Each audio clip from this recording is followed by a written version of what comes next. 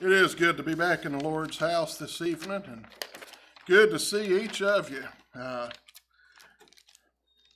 It is a wonderful blessing and honor to be here with the folks here at the Ferrell Creek Church of Christ. And it's just always a blessing to be with the Lord's people.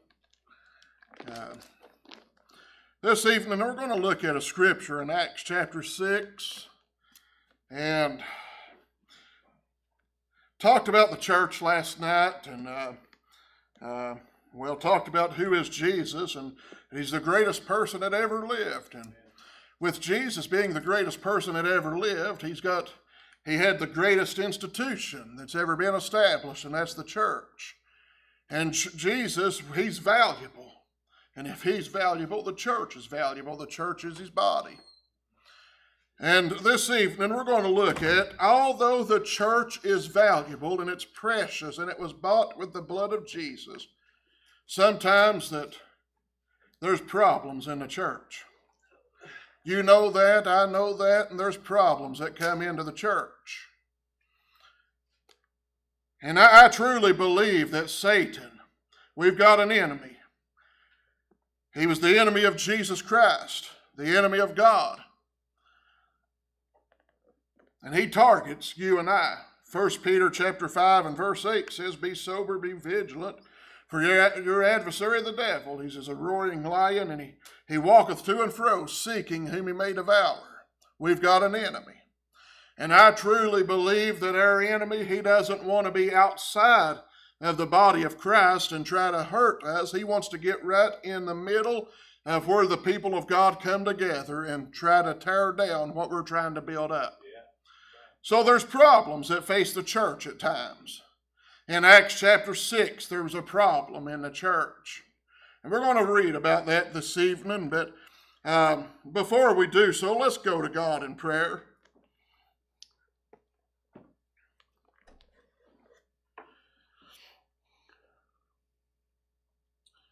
Father, I thank you for this evening. Thank you, Father, for your wonderful grace and love and mercy. And Father, you're just so gracious to us, and Father, your love, it is unconditional. Father, we would be nothing without you. And Father, anything that we are and everything that we are, it's because of you and your wonderful love in sending Jesus to die for us. Amen. And Father, we have hope of eternal life because of our Lord and Savior Jesus Christ. Why, in the waters of baptism, we put on Christ. And we're a new creature in Christ. Father, I pray that you will just use me this evening. Father, I know I can't do anything on my own accord, but Father, as I trust in your word, it's the gospel, it's the power of God unto salvation to everyone that believeth, to the Jew first and also to the Greek. And I pray this evening, whether anyone ever leaves here this evening or maybe a month or two down the road, I pray, Father, if they don't even remember my name, that's okay, as long as they go away from this meeting learning about who Jesus is. Amen.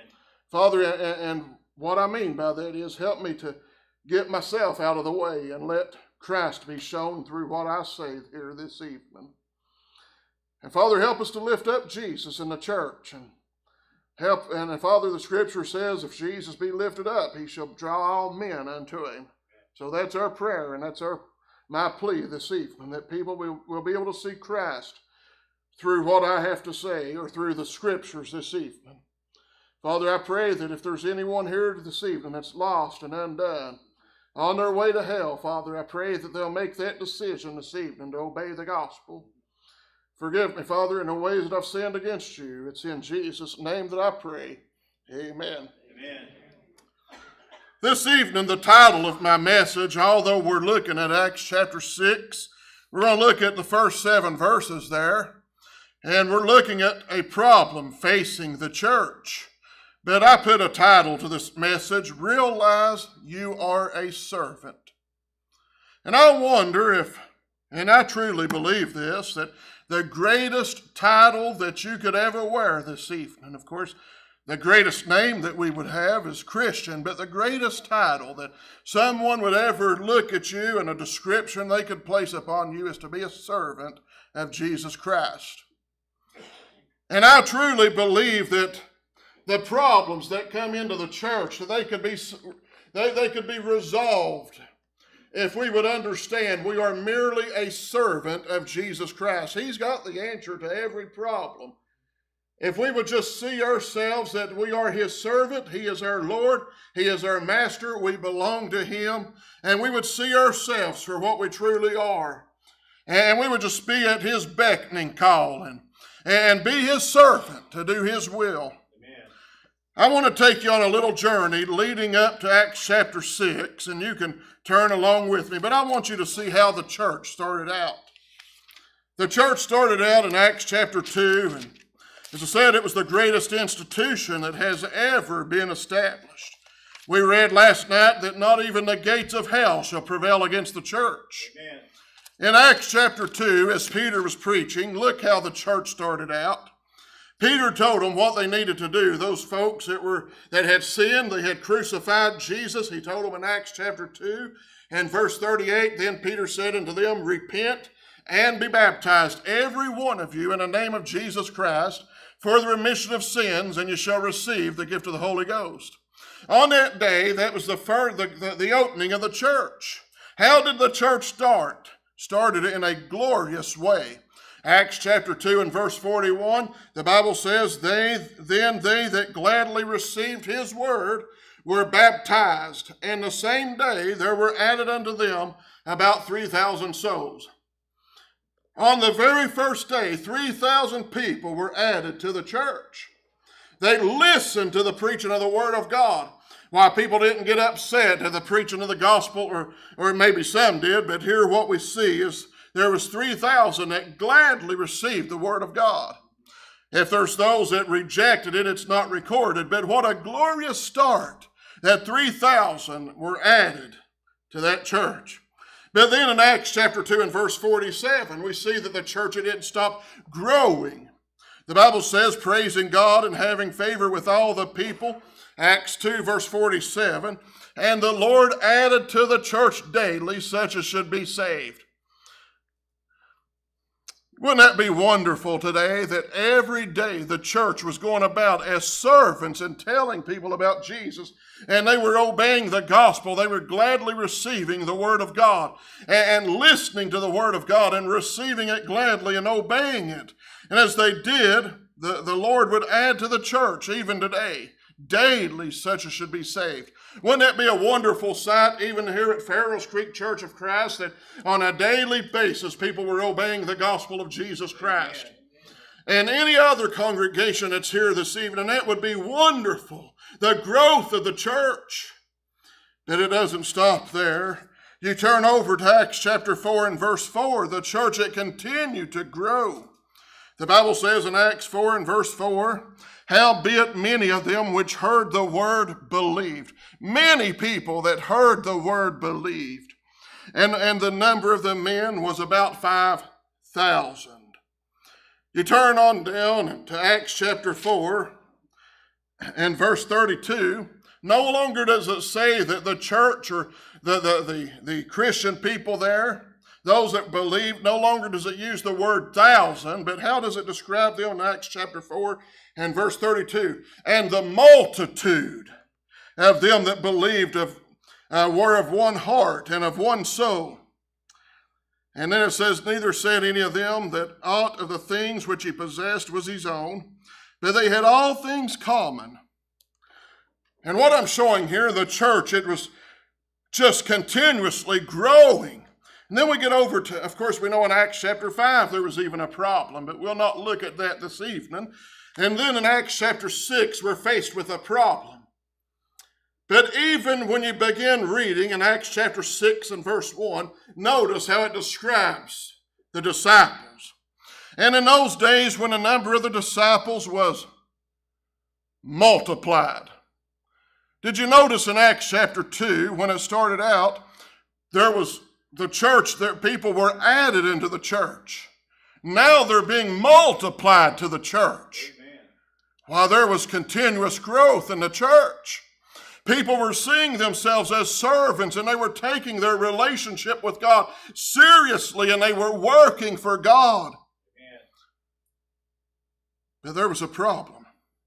And let's read the rest of this, Acts chapter 6, verse 1 through 7. And in those days, when the number of the disciples was multiplied, there arose a murmuring, complaining. Don't know about you, but I hate even the very thought of negativity. Why, complaining and being negative, it does nothing but destroys positive thinking and a positive influence in the body of Christ. But there was a problem here, and it needed to be dealt with. But there was murmuring here of the Grecians against the Hebrews. And here's the problem, because their widows were neglected in a daily ministration. What does that mean? These widows, they were being neglected about their daily living. These were widows that they got their support from the church, apparently. They needed food. They needed ways of daily living, or needed to make sure that their living on a daily basis was being taken care of. And that was being overlooked. Then the 12 called, that is the apostles, they called the multitude of the disciples unto them and said, it is not reason that we should leave the word of God and serve tables. Now I'll say more about this in a moment, but the apostles, they didn't say this is something that is, minimal. They didn't see this as something that was small, something that didn't need to be dealt with, but they simply said, we cannot leave the word of God and do this. This is not our responsibility, it's yours. So the apostles, they didn't see that it was unnecessary. They didn't see that it didn't need to be dealt with. It was a serious problem.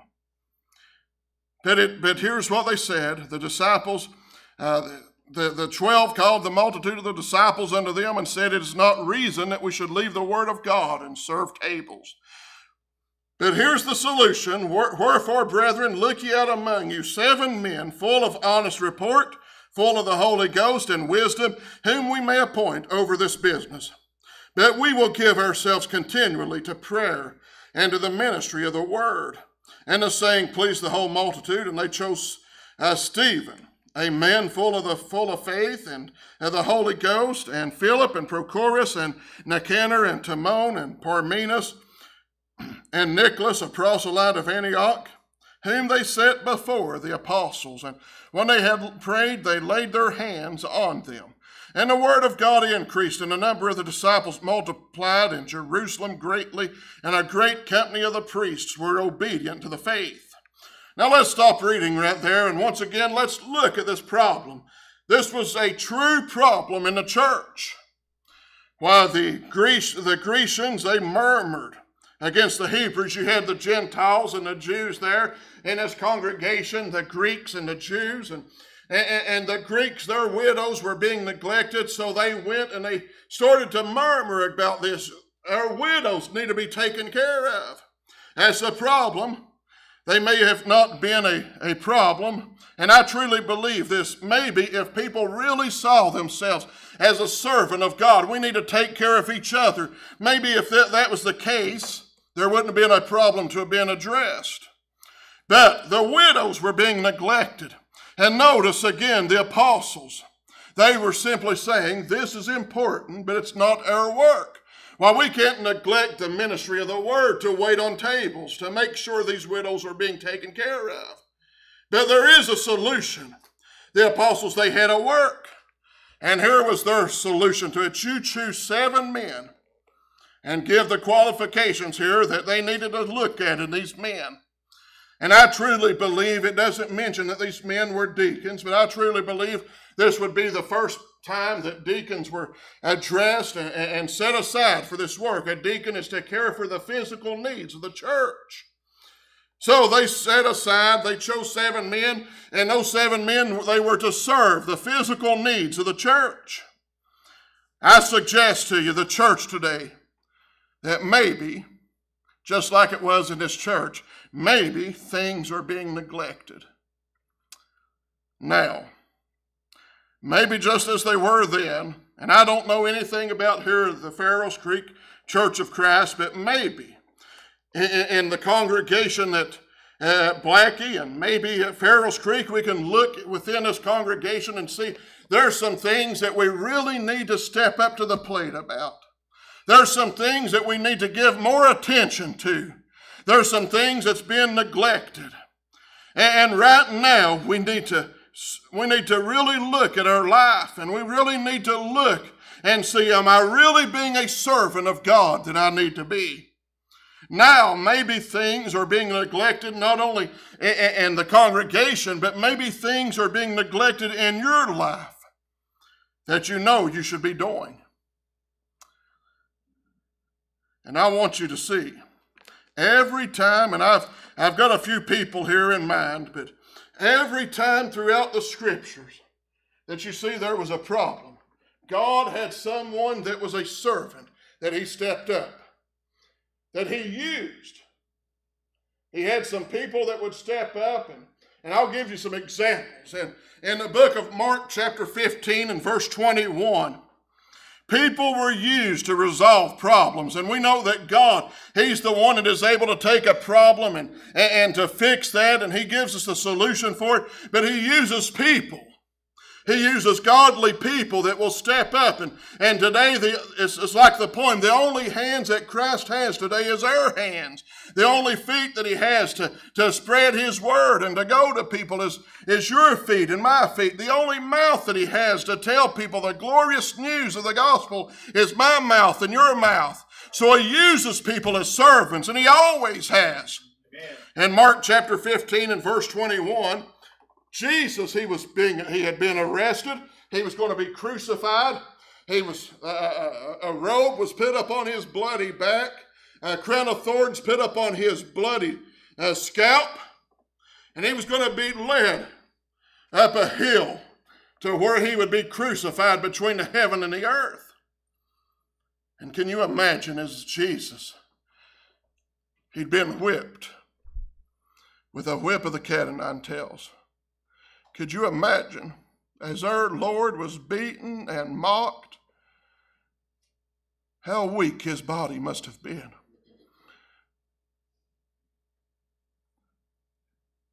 And maybe as they were traveling,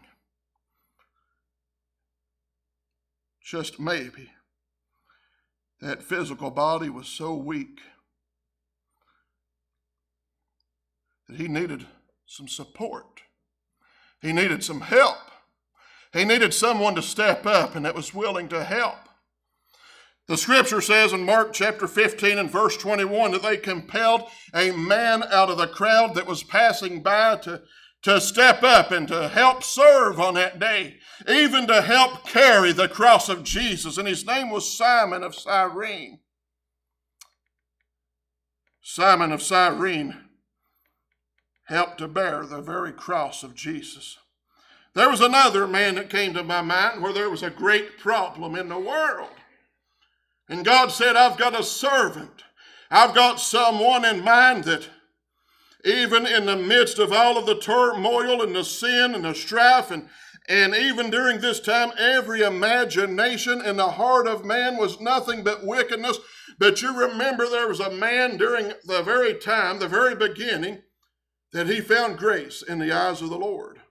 It's even said that this man walked with God. His name was Noah. And when there was a problem, God used Noah to step up and to build an ark. And you can read about it in Genesis chapter 6. When it was going to rain for 40 days and 40 nights, God told Noah, I want you to build an ark. Here's the dimensions of the ark. I want a window put in that ark. I want a door put on that ark. And he told him exactly how to do it. He told him exactly the dimensions. And it was built to God's specifications, but he used Noah to solve a problem because Noah found grace in the eyes of God. But you know what else Noah did while he was doing that? 2 Peter chapter 2 and verse 5 tells us that Noah was a preacher of righteousness. Can you imagine that during this time, and it was about 120 years before the flood came, Noah out there beginning to build that ark, and he's preaching to people. There's going to come a flood. It's going to rain. Get ready, the rain is coming. And can you imagine people saying Noah's crazy? We've never even heard of rain. Up to that point, there was a mist that came up from the ground and watered the whole face of the ground. And they might have thought Noah's crazy, but Noah, he just continued to build the ark, continued to preach, and one day water began to fall from the sky and rain began to come. And it began to rain and it never stopped. And I imagine on that day, God used Noah to solve a problem. But could you imagine those people that didn't believe in Noah, didn't believe his word, or didn't believe the preaching that he had, the things that he had preached? Could you imagine as that water began to lift that boat, that box, that ark up, that people began to, I'm sure they began to beat on the side of that ark and began to scream out, "We believe you, Noah. We believe what you were preaching to us. Open the door unto us." But he couldn't. You see, there was a door there, but Noah wasn't the one that shut the door. It was God. Just like the church. There's a door to the church. It's Jesus Christ. And we go into the church through Jesus Christ. And one day the door of the church is going to be shut. And when it is shut, that's when Christ comes. And we stand before him. And when the door of the church is shut, it'll never be open again. And time has run out. Well, whenever that problem of sin had taken over the world in Genesis chapter 6, God truly used Noah. And he saved him, his wife, and his 3 sons and their wives, Shem, Ham, and Japheth, and their 3 wives. But for everyone else, it was too late. I want to tell you another, Daniel. Can you imagine Daniel? And I love this story about Daniel in chapter 6. And we're not turning over there. These are stories that we're familiar with. But Daniel, he was taken to Babylon. And you know, in this pagan land, Daniel, he still had his faith in God. Amen. It never wavered. Right. He even gained favor with the king, Darius. And other men, they got jealous, I'm sure. And they went and they said, "We need to get rid of this Daniel."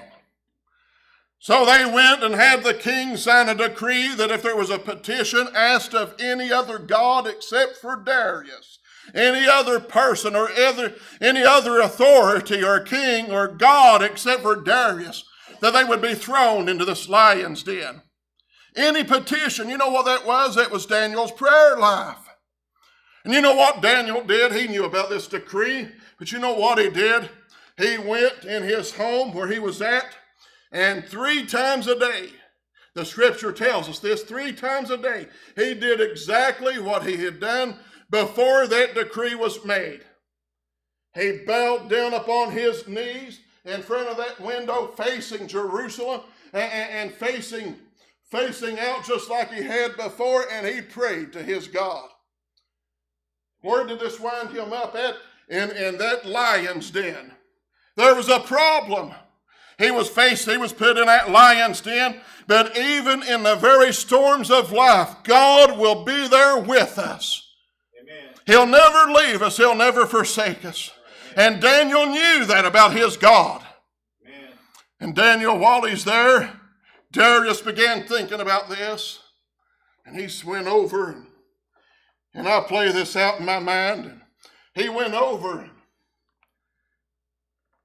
because he really cared about Daniel. But he had made that decree. He had to stick to it. But he spoke Daniel's name. And to his surprise, Daniel spoke back. And she said, "Well, I'm still here. O King, live forever." God, he came and he closed the mouths of the lions. I'm still here. He ordered for Daniel to come out. And the scripture tells us that what happened from that point is that those men that made that decree, that they were thrown into the lion's den with their families. And he made another decree. And that was for them to honor God. What a blessing. One other, and I'll share it with you. Whenever there's a problem, God has people that will stand up for him. There will be his servants. That they'll not cower back, they'll not shrink back, but they'll stand up. They'll realize you are the Lord. I belong to you. I am your servant. I belong to you. I'm bound to do your will. You know, that's what it means that we're a servant. The word, it means bond servant or slave, that we belong to Jesus Christ. And we need to see ourselves that way. Whenever we leave out of the church house on Sunday morning or Sunday evening, or whenever we meet together and throughout the week, we need to realize no matter what temptation comes upon me this week or no matter what struggle, I belong to Jesus. When it comes time for us to assemble together, we have no problem with that because we belong to him. We're bound to do his will. But there was another, and I like this. Moses. You know, Moses tried to make excuses. We try to do that sometimes. There was a problem. There'd been a problem in Egypt for 430 years. The people of God was enslaved by Pharaoh and the Egyptians. But whenever there's a problem, God has an answer. Moses. He's out near a bush one day. And that bush is burning, but it doesn't burn up. And God speaks to him. And as he comes to that bush, God gives him a command. Take off your shoes, for you're on holy ground. And I want to tell you, when we walk with God, we need to remember every day that we live, we're on holy ground. Amen. Whenever we become a Christian, he gives us his indwelling gift of his Holy Spirit. That means that every day that I live, the beauty of the church is righteousness, and we are on holy ground when we're walking with God. And we need to live that way. Amen. We can't be a Christian. We can't straddle the fence and be a Christian and live any way we want to in this world. We're a servant of God. But God told Moses, I've got a work for you, Moses. I'm going to send you before Pharaoh. And you know what he said? Who am I that Pharaoh's going to listen to me? Well, he said, who shall I send? Or who shall I tell that sent me? And I love this answer.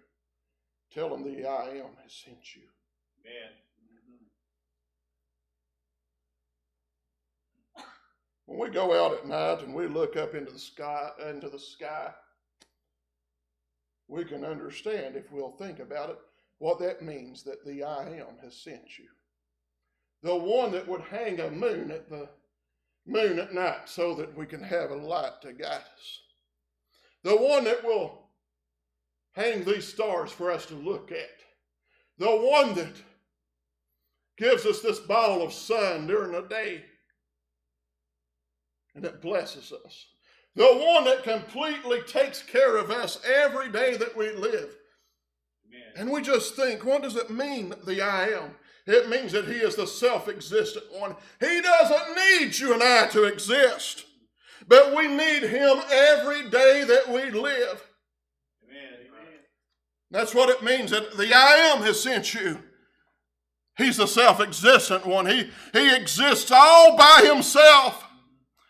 People ask, where did God come from? We don't need to be concerned about that. God has always been. He doesn't rely upon someone else to exist.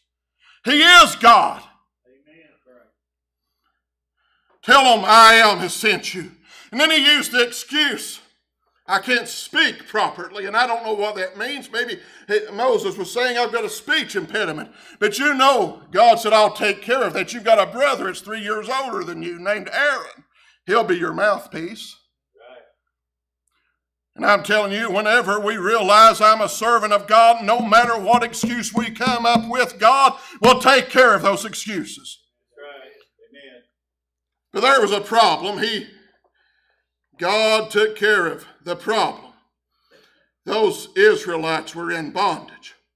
And he sent plagues upon Pharaoh and the Egyptians, and he protected the Israelites. The last plague was, of course, the death of every firstborn in Egypt. And Pharaoh finally said, enough, enough, Moses, I'll let you go. And Moses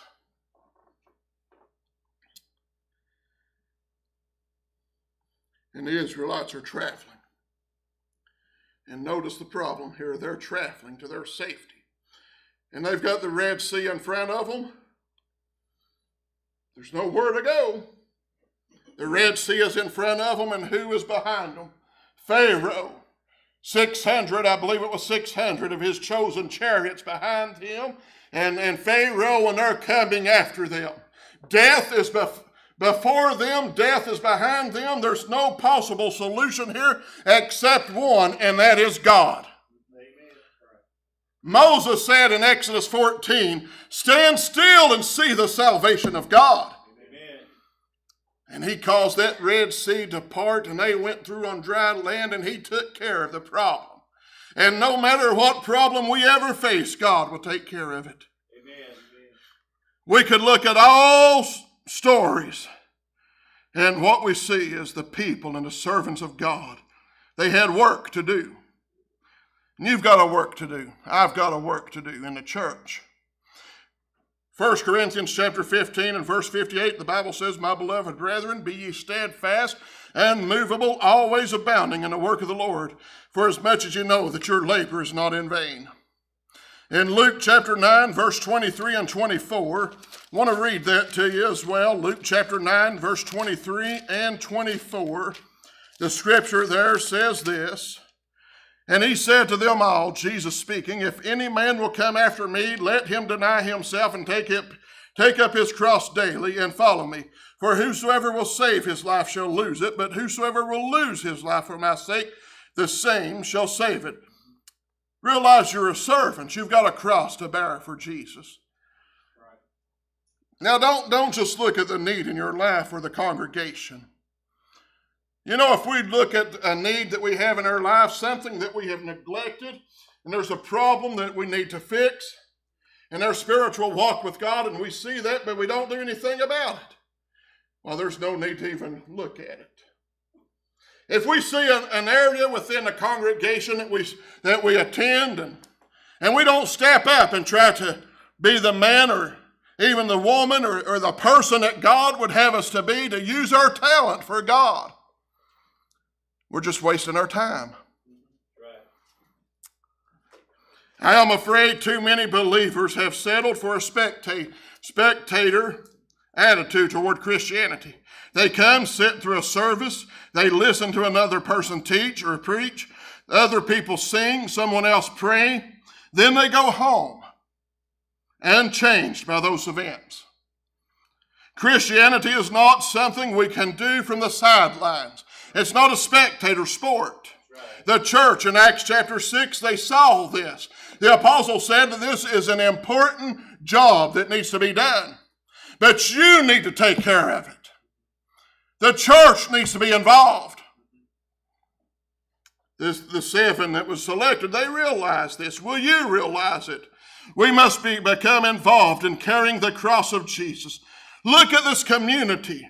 Look at this congregation. Look at yourself. What are you neglecting for the Lord? What are you neglecting for His church? What are you neglecting for yourself? What are you neglecting in service to Him that you need to change? Maybe it's prayer. You know, the Bible says to pray without ceasing. I heard a story one time about some preachers that had come together, and they discussed that very scripture in 1 Thessalonians chapter 5 and verse 17. Pray without ceasing. With all the work that we have to do, how can we just pray all the time?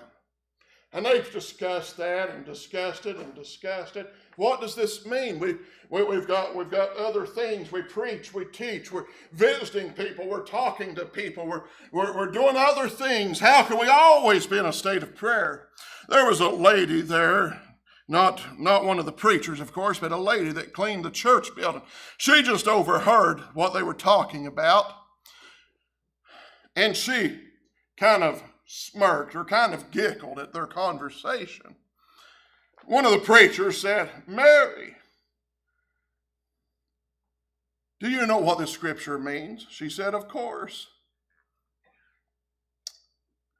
"You mean to tell me with your life, everything you've got going on, you can pray all the time?" "Certainly." "Do tell, Mary, how do you do that?" So she began. "In the morning, after God has blessed me with a night of sleep, I wake up with him on my mind. I thank him for a good night's rest. I ask him to look over me during the day. As I sit down to eat my breakfast, I can't help but to thank him again for the food that he's blessed me with. As I travel to my work and I arrive to where I'm going to work, why, I can't help but to thank him for the job that I have that provides means of support for me and my family. And then all during the day, as I think about my family and my friends, I can't help but to thank him for the blessings of my family and my friends that he's blessed me with. People that's sick that just come into my mind, I'm always praying. And then at night, I thank him for the day that I've had. Ask him to forgive me in any way that I've fallen short during that day. With this, the preacher that asked her to explain just said, "Thank you, Mary, for reminding us to always be in a state of prayer." Maybe you neglect prayer in your life. We need to pray without ceasing, always be in a state of prayer. Maybe you neglect daily Bible reading and Bible study. We should be students of God's Word. 2 Timothy 2, verse 15, "Study to show thyself approved unto God, a workman needeth not to be ashamed, rightly dividing the word of truth." Maybe you neglect to visit the sick and the shut-in, or the widows, or evangelism to the lost, or faithfulness to the assembly, whatever it may be. See that need and do something about it. I want to get ready to close here, but I'm reminded also of a little story that the church building, the local church building, had caught on fire, and the members of the church just ran out to the church, and they began to get buckets of water and water hoses and things of that nature and started throwing water on the church. One of the church members looked over and saw this man, and he was doing the same thing, putting water on the church building. The church member said, "I've never seen you here before." I paused because what he said was sad. The man that replied, he replied, "I've never seen the church on fire before." Doesn't that give us something to think about?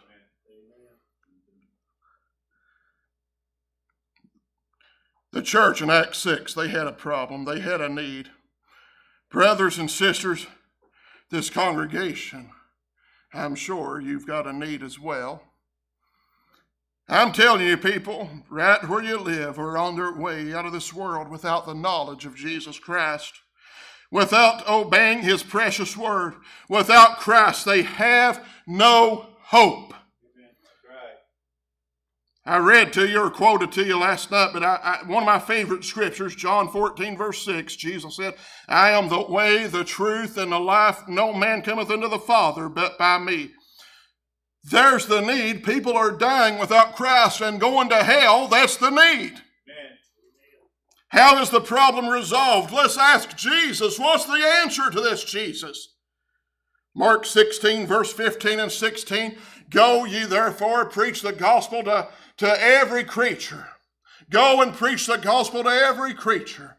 He that believeth and is baptized shall be saved. He that believeth not shall be damned. Who does he use to solve the problem? You and me. Amen. Are you a Christian? Realize he is your Lord. You are his servant. Get off the sideline. Study, read, pray, evangelize, serve him, and serve him. We'll stand and sing our invitation hymn. If you see an area that you're neglecting in your life, let's resolve it this evening. If Jesus is not your Lord at this point, make him your Lord. Surrender your life to him. The way that you do that is by obeying him. Have faith in him. Repent of your sins. Make a mouth confession that you believe that Jesus is the Christ, the Son of the living God.